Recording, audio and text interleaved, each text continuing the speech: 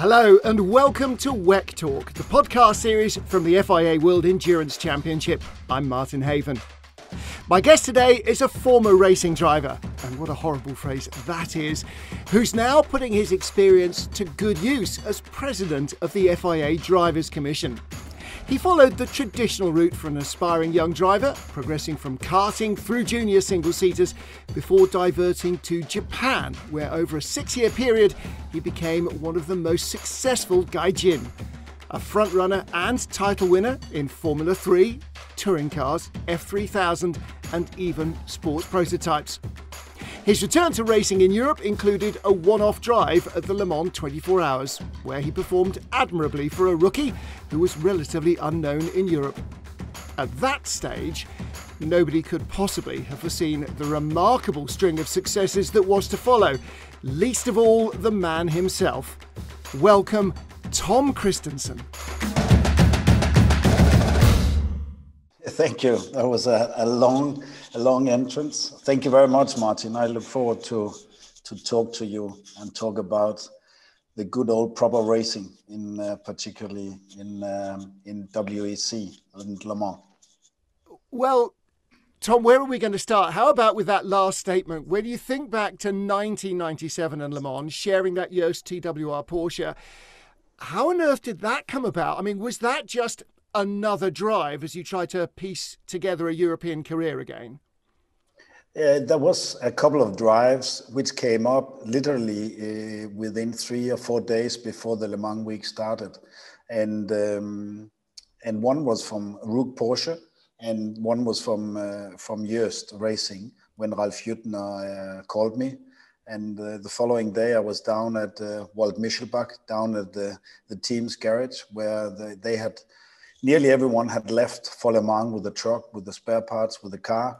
But there was an old monocoque left over, and they had used that for testing. And I had a seat fitting in that one with overseen by Jüttner himself and Reinhold Joest, and then one lead mechanic, Jürgen Hurt. And that was my beginning at Le Mans. And how do you think people perceived you then? You'd had championship success in Europe, but in your junior career in F3, you were much more successful in Japan. But before the internet, and this was before the internet and YouTube and everything else, none of the gaijin who were racing in Japan were really kind of recognised at all almost in Europe. So were you a bit of an unknown quantity? I probably was, but I mean, having said that, I won the German F3 championship the year after Michael Schumacher, and of course competing during these years with all these great drivers, some Werner, Punctius, there's Wendlinger, Frentzen, all these guys, and then Jörg Müller. It was. I wouldn't say I was unknown, but going to Japan, we very much had a competitive life out there. We very much learned to deal with being good friends with the people you fight on track. We sort of hang out together. We were doing sports together, and we traveled together. I mean, I spent more time with Richard Riedel out there than I did with my wife, which was to come much later. We were spending a lot of times and going to fantastic racetracks in Japan, but it is very much before live television or live something on the motorsport TV or all these things were not available. It was hard enough to get a results out into the news back in Scandinavia. Well, the first race at Le Mans ended famously in victory, and that's something that Reinhold Joest had been quite familiar with. But for you, I'm sure fans imagine, okay, you've won Le Mans 24 Hours and immediately you're an overnight superstar and the phone starts ringing off the hook. What's the reality? Yeah, no, but it was tough to get. Le Mans was always a race I wanted to do, and I was very close to doing it with Toyota back in the TS010. But I had to stay and focus on the championship because there was some some of the testing in Europe was clashing with the F3 commitments in Japan. But the reality was that after I won, and probably also helped by the new lap record, which I had done during the late night, early mornings of 1997, was something that I had more opportunities now. I had actually offers to go to sports cars with more manufacturers. So it was suddenly another problem was there. That was I had to choose. So the reality was definitely that the Le Mans victory in '97 was very important for my further career. And that was kind of the end of your sporadic European Formula 3000 racing. 98, you were a touring car driver. You did 2 years in Super Tourenwagen for Honda and then British touring cars again for Honda. Yeah. But as you say, the phone rang about Le Mans and you were a BMW factory driver as well in their sports cars. So how did that happen? Yeah, that happened. I had offers from a few other manufacturers as well, but I thought of that with BMW there could be a little bit of the sword could go in 2 or 3 directions, as I understood that they might look at Formula One as well.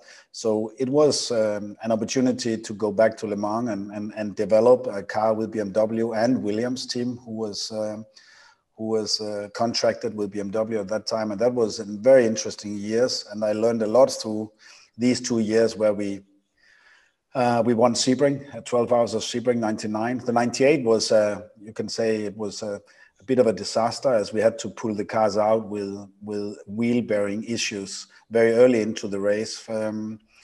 A supplier fault had not contributed to the development which we had done. But in 99, we really showed the improved car was a success. We won in Sebring with JJ Leto and Jörg Müller with the Schnitzer team had taken over the entries.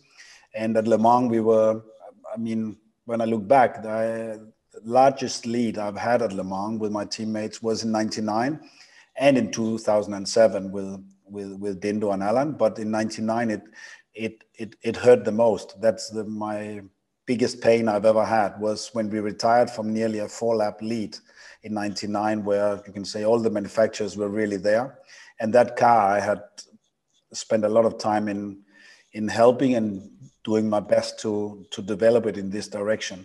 So our sister car won after our retirement when the damper broke under JJ Leto going into Porsche corner. So that was a hard one to swallow. And that defeat bit me so hard that people have said, yeah, I've had a run after that when I joined Audi with 2000 and until 2005, 6 victories in a row. But for me personally, I could still taste that bitterness of not having won in 99 through these years, trying to be motivated, not accept anything before we actually had taken the checkered flag. They always say that you learn much more from defeat than you do from victory, and that clearly is a motivating factor as well. And as you say, 2000, you were with the Audi Sport team. So had BMW told you then that their main focus was going to be Formula One and the sports car program was dying? I mean, how did the deal initiate itself with Audi? Yeah, now looking back, I did definitely the right. I mean, my decision to join Audi is my wisest and best decision ever in my professional life. So meeting with Dr. Ulrich in the autumn of 99 was a handshake, nothing written down, a handshake, some words. It's been shown around at the very humble premises at that time. And I really fell at home with the people and with the ideas and target they had going forward when he showed me the graphics of the Audi R8 LMP1 sports car that we all know from back then and how successful it was. But BMW I was testing with them for Formula One for tires with Michelin. There was a lot of drivers around that time, a lot of young and of course, very good drivers. Zanardi, Ralf Schumacher, there was Montoya, Jenson Button. At the time, I realized that I probably have to take the right route, and that was to join Audi. And that was very much the right route. A couple too many sharks in the BMW pool. And you're right, with hindsight, it looks like it was a no-brainer, the best deal ever. But when you'd raced with BMW and Audi made their debut, they struggled, didn't they? They struggled against BMW and they struggled against the Toyotas. So it was, in essence, the feeling you got from Wolfgang Ulrich that made you decide, yeah, okay, these are the guys that I think have got a good chance in it, and it feels like a good deal. Yeah, no. Actually, this is end of '99. We had driven in circles around Audi in Sebring in '99, and there was people within the BMW camp, some very famous bosses who were laughing at me when I said I had also I have offers to go to the camp a bit more north. But the following year at Sebring, it was actually reversed. The Audi had developed and learned from their experiences of '99. So in 2000, when we made the debut of the Audi R8, it was smooth, it was softened off, it was riding the bumps well, the aerodynamic was less aggressive. And I remembered having just joined the first testing with Audi at the beginning of 2000 with Alan McNish and myself had joined the team with Bila, Piro, Alboreto, and it was going smoothly. And we won a 1-2, and and that was a bit easier to walk past the hospitality of BMW towards the end of the during the race on Saturday than it was probably at the beginning on Wednesday. Did you feel that you had a car that could conquer anything? I mean, Sebring is a pretty tough place to baptize a new car, isn't it? And as you say, you know, the bumps are, they always say in America, it's half as long but twice as hard on the car, certainly, and on the drivers maybe with the heat and the humidity as Le Mans. Going towards Le Mans with that car, still brand new, and, you know, one win under its belt, all right, a 1-2. But did you feel that you had a car that had what it took? Let's say the Achilles heel was it had a lot of turbo lag from 2000. So it was an aggressive twin turbo V8. So it was very peaky, but it had this delay in the throttle. So and it also had some hesitation at low throttle. So idling speed was so it would kick in. It was quite difficult to. That was the Achilles heel, and then combined, I would say, with an imminent understeer, which was always difficult to keep because it seems to get worse as the front was wearing down. Due to like to run it low, but the splitter was not as rigid as it was later on. So these were the two things: understeering car, but at the same time a very peaky car. So it was difficult to be fast and consistent. But when we got it in the sweet spot, there's no doubt this was the car to be in. But having said that, to keep it in the sweet spot over 12 or even at Sebring, or certainly 24 hours at Le Mans, was very much the challenge for the team and us drivers. With Frank Biela and Emanuele Pirro, you won that year at Le Mans, the R8's debut, and that was the first of 3 straight wins. When you've got a rich vein of form like going that, how much easier is it for drivers and teams to just keep pushing and pushing, development, training, racing? Do you take more risks? Do you push harder when things are going strongly like that? I think over the years, it's quite easy to look back now, but it was not that it was easy at any time.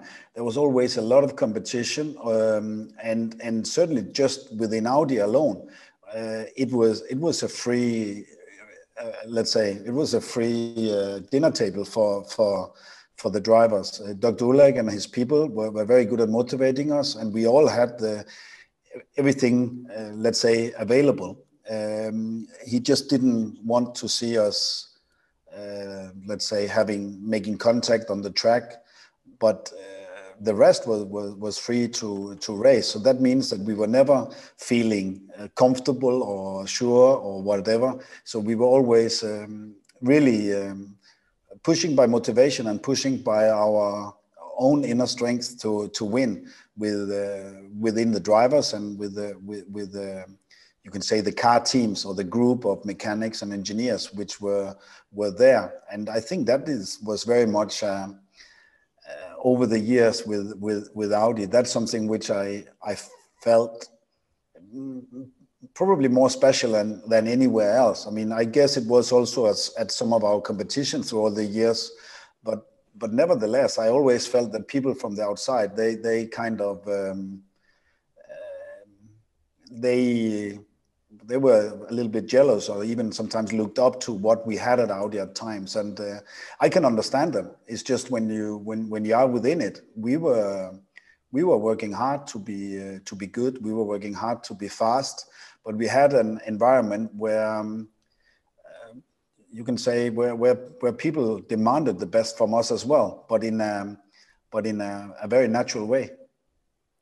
And then it all changed because in 2003, after 3 straight Audi wins, you were racing for Bentley. So a different car, the Speed 8, a different team, different teammates with Dindo Capello and Guy Smith.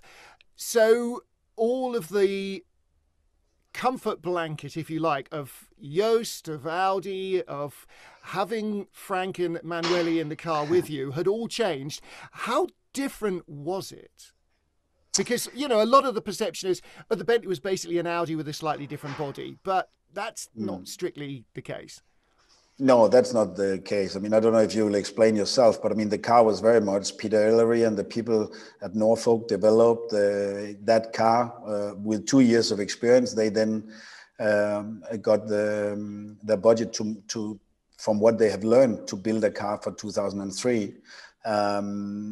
I was asked, Capello was asked to join as Audi will be at Le Mans with the private teams, and we would then join Team Bentley and Guy, and in the other car with Herbert Blondel and David Brabham, and the car was true. It was an Audi engine, a 3.8 liter engine, in where the Audi was a 3.6, but it is developed and made by Berezka and his people at Audi. But the rest of the car is 100% English and developed. They probably looked a little bit of the numbers at Audi, but it was definitely a true British car and British entrance. And it was nice to be part of that. It's got the narrower Michelin tires than what we are used to with Audi, with the wider, as it's a closed car. But these were the rules between LMP1 and LMGT1. And then things changed again for 2004, back in an Audi R8, which by this stage was getting on a little, 5 competitive seasons at least.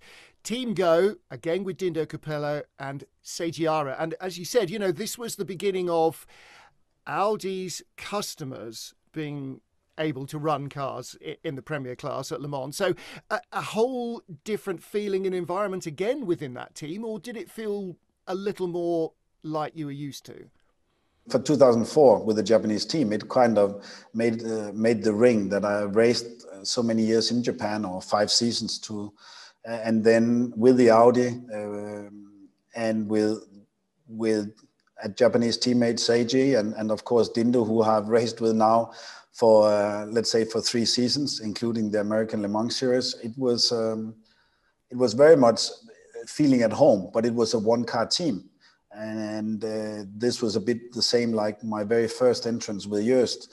It gives the opportunities of feel like in your garage everything works for your car, but you have less things to sort of to play with or to get feedback from in testing. So there was both very good advantages, but that was more just sort of probably mental advantages, and certainly you were feeling some of the physicals, your disadvantages due to the fact that you couldn't test it on 2 or 3 cars. And you mentioned the American Le Mans series. Predominantly from the start of 2000, you'd been racing there as well as competing at the 24 Hours. But in 2004, you went from being a prototype racer back to being a touring car driver in the DTM. So you were racing long races, endurance with teammates and a large team, all focused on the car rather than the driver, and then back into really aggressive short sprint races, teammates that are out to stab you in the back and to win at all costs, and the DTM politics. How much of a change of mindset is that from what had gone before? Yeah, I think it's racing in general. I have been in BTCC as well, so I've been in Japanese touring car. I mean, when things are competitive, they are competitive, and so was the case also in DTM. I just always loved this word versatility, and I think it really much has been one of my key areas in racing. You can say strength or not, but at least it has been a focus point. So it was nice to join DTM as Audi committed there as a fully works team, and I joined with the team apt. And I can say I did probably 60 races over the next years, and I didn't enjoy all of them, but I enjoyed by far most of them. And the energy of driving on some very good circuits with great drivers, young drivers coming up, new F3 champions and Formula One drivers and Le Mans champions coming in at the same time. It was a great, you can say, concept and great time driving these cars, because they are absolutely on the limit. You can say they are more prototypes than touring cars, but it was fantastic over the years driving them. All of those cars, every year there was massive evolution, whereas returning to Le Mans in 2005 with the champion team, old teammates in JJ Lehto and new in Marco Werner, but the R8 was still the same car that had won in 2000. And was it feeling now as though everybody was catching up? I mean, the Pescarolos in 2005 were quicker on outright pace. Your main strength, it seemed, with the R8 was that the team knew it inside out, and if anything failed, it was highly unlikely and highly unusual, and they would fix it anyway. Yeah, it was great. After being with the Japanese Go team, I was then with Champion, and we were two cars, but the R8 was castrated as well. I mean, we had to carry another 50 kilos of ballast, narrow rear wing. So if people were not catching up, they were certainly faster than us. That included earlier as the years, there was the Cadillacs, there was the Panas, but that year, there's no doubt the Pescarola were there. I think they were 3.5 seconds faster than us in qualifying. So we were definitely up for a beat that year.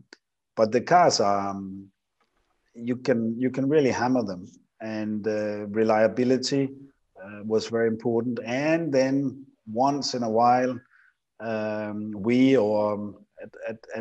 certain times, I was able to put in another lap on the fuel before we came in for that. So in generally, we were a little bit more effective in the race, and we were closer to them. One of them had some issues, and then at the end of the morning, we were leading. There was a slow puncture. I remember very well that I had to rush into the car as Marco Werner had a slow puncture, and we were then being challenged, and we would have normally been put into second position about 20 minutes to the end.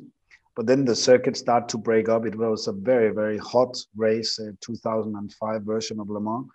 And the asphalt after Indianapolis, all the way to Tertre Rouge was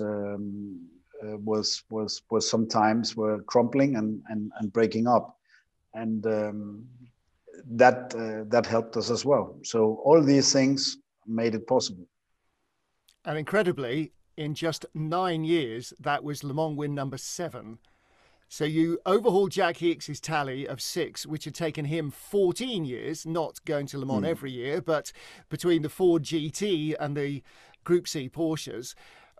What about milestones like that? Obviously, when you started at Le Mans, you thought, I'd love to win Le Mans, and then you did, and I'd love to win it again. But when does a record like that really start to sink in? Is it when you get home and there's a message from Jackie Hicks on your answer phone? Is that what makes you think this is something really, really special?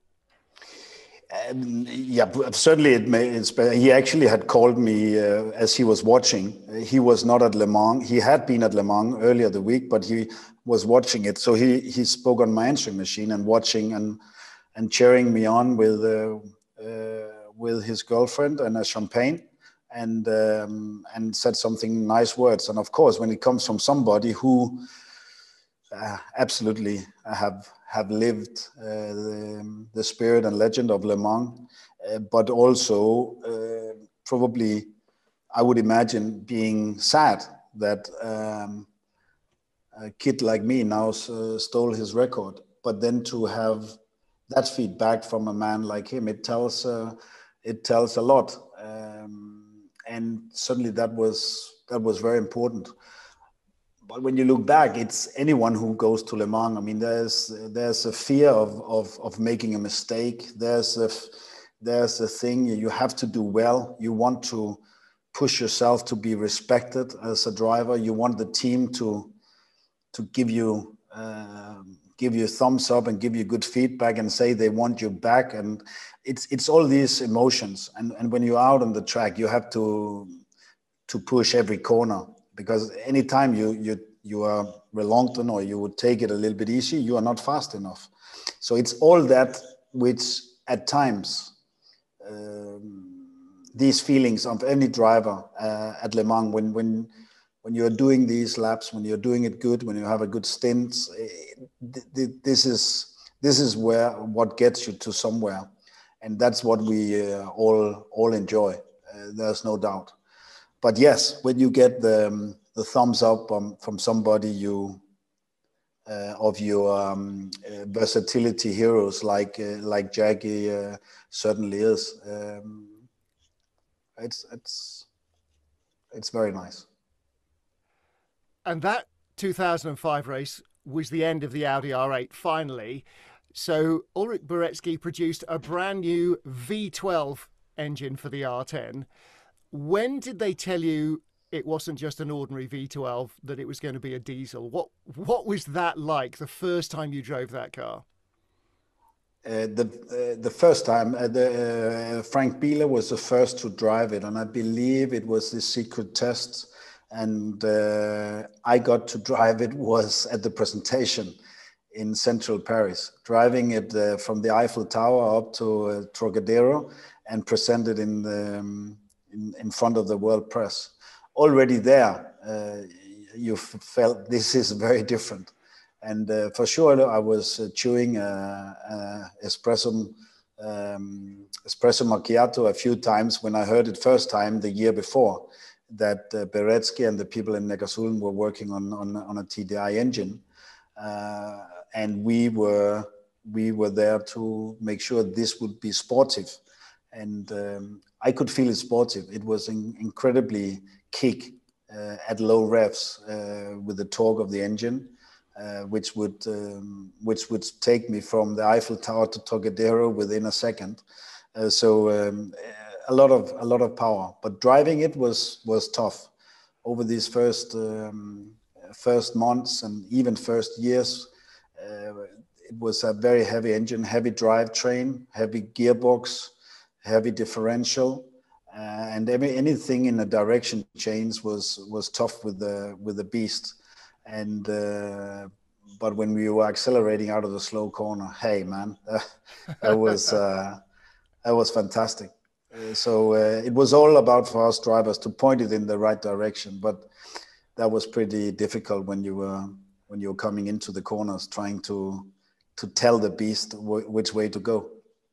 And it was the start of another partnership, wasn't it? You and Dindo and Alan, you started together with the car. You won at Sebring in the 12-hour race, and that continued all the way through from racing in American Le Mans and racing at Sebring and racing at Le Mans.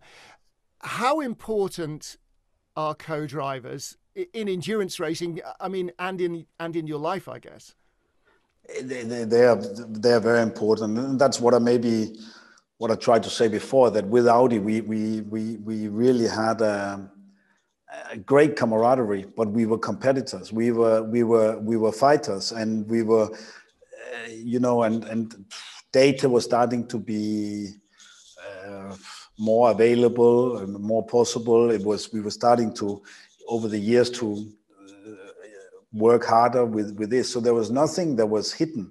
So all these things was incredibly, let's say, I would say we probably matured quite a lot during all these years, but we had the greatest respect from each other, and there was nowhere to hide from, let's say, the little older statesmen from the beginning with Alboreto, Bila, Piro, of course, and then Alan and Dindo, where I did most of the years with them in let's say, towards the mid and autumn years of my career with Audi, before youngsters were coming up as Duval, Di Grassi, even Lotterer, Fessler, Oli Jarvis, René Rast, Philippe Albuquerque. So it was a fantastic time with a lot of great guys, and that was really a great time. And then in 2012, the World Endurance Championship made its debut. Now, by this stage, you had 8 Le Mans wins and a further 3 podium finishes. But I know I've spoken to Alan McNish several times about the importance of being able to even aim to be a world champion. That made a big difference to everybody in endurance racing, didn't it? Yes, it's no doubt that we sometimes came on that we did different championships, and we loved the American Le Mans series, what we did in the early noughties, or I personally did, and then later on Audi continued there, but then I was with the works program in DTM, but that was fantastic, but it was not a world title. And when we realized that FIA and particularly with Sean Todd was pushing to make sure that we would be granted back to the good old Group C days and having a world sport or world endurance championship, it was about being right. There has been enough years where it hasn't been given, and we realized that actually that it's all these years where we were in with good teams and good co-drivers. So for us to have a very strong season there, and particularly in 2013, both winning Le Mans and winning the World Championship, that's something for us which was very, very satisfying, and also very important for our careers. Your Le Mans career started with a Porsche Flat Six Turbo that originated in the Group C era in the 1980s. You raced through the petrol LMP1 era. You raced through the diesel LMP1 era. And then another development with the arrival of the hybrids. How much easier or how much more difficult did they make life for the drivers? They both had all of them had their difficulties. I mean, to start with the first, there was no power steering. It's a hitch pattern, 5-speed gearbox, unsynchronized, so incredibly heavy, very, very heavily pedals and very bad seating position. And then you start having pedal shift. You on the steering wheel with the R8, you get a little bit of power assist to the steering column, but in the end you move so much with the weight distribution to the rear with the TDI gears. They were very difficult to drive in direction chains. Had very good traction, but to get in a point where you could put the traction down was tough. And then you go to the hybrid cars with smaller engines, where it moved everything into, definitely you need to left foot brake all the time to make sure you have the momentum through the corners, and the top speeds were less, but accelerating were good. It's just very difficult to compare. In a way, it became easier, but it became difficult in the end when you had only the certain amount of energy per lap. So you had to be a bit more clinical in how much energy you used. So a bit more busy in terms of that you use the correct energy at the correct time with the traffic. So it was basically always a moving target, always had to make you think. But I would say in terms of driving, these cars were very much nailed, and probably the early years didn't have near the same aerodynamically efficiency as the car in the end of this pyramid has. So 2014, your final season of full-time professional racing. Since you've retired, you've been a very successful historic racer, a TV pundit, and most recently, you become president of the FIA Drivers' Commission. So tell us a little bit about that. What is the Drivers' Commission all about? Yeah, I mean, the purpose has come earlier. Emerson Fittipaldi was initially the president of the Drivers' Commission, and I joined when I was asked by people from FIA and Jean Todt. I had been involved with being steward at Formula One races, and in those days it was very important to try to give something back to the sport. And now, having been president for several years now of a group of people which include Derek Warwick, Emmanuel Pirro, Karen Chantuk, Manuel Reuter, Tatiana Calderon, Mark Dues, Kenneth Hansen, Yannick Dalmal, Nia Morin, Nobuhide Tachi, Felipe Giafone, Jack Villeneuve, Benito Guerrera, Andrew Howard. And also we have a chair to the GPDA team of F1. It is very much the main purpose was to give us, or basically all the drivers around the world, a voice to the sporting governing body's perspective.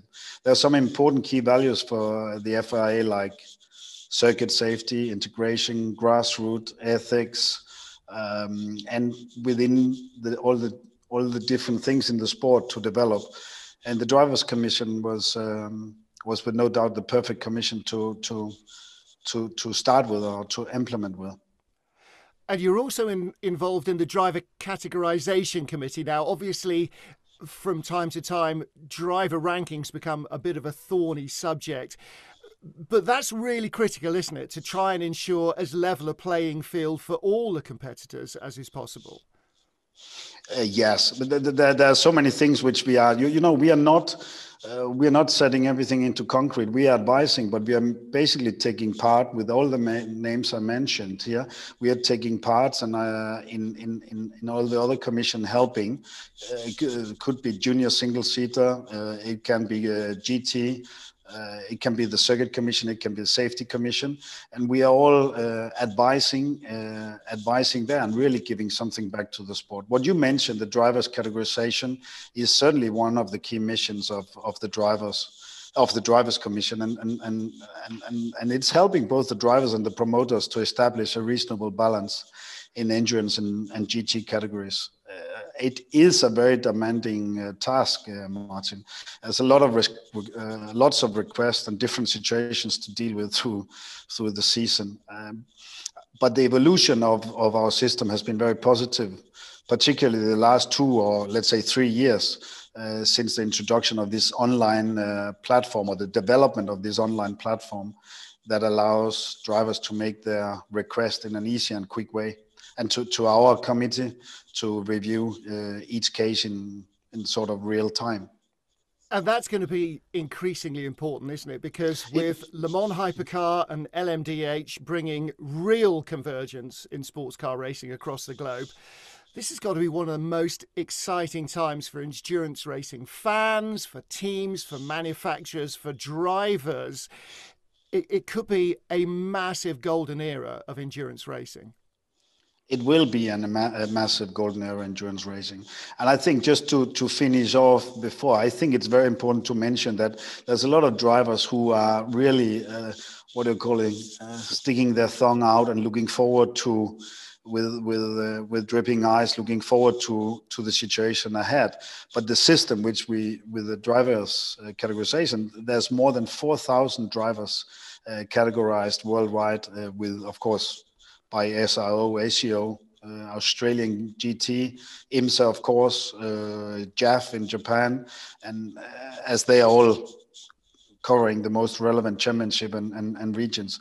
But more than 4,000 drivers. And I can tell you there's a lot of these, particularly a lot of very young, hungry silver drivers trying to grow up and wants to go into these top line cars in Hyper and LMDH cars, which is coming available in the next few years. And the same with teams. There's a lot of teams who are out there making sure that they will perform and do well, and hopefully make one of and represent one of these great car manufacturers, which has already committed themselves to sports car racing. And we all know that 2023, the 100 years anniversary of the great Le Mans 24-hour race is very much the bullet point, and I'm sure this has been discussed at several boardrooms all around the world as a key target.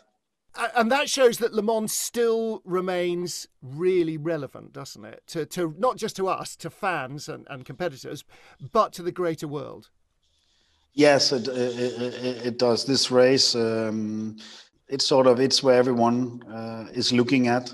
It was back then, 1923, probably less, but now, 100 years after, it's with the heritage, with the history, and of course with very good key people, and also in the sense that we have sports car racing.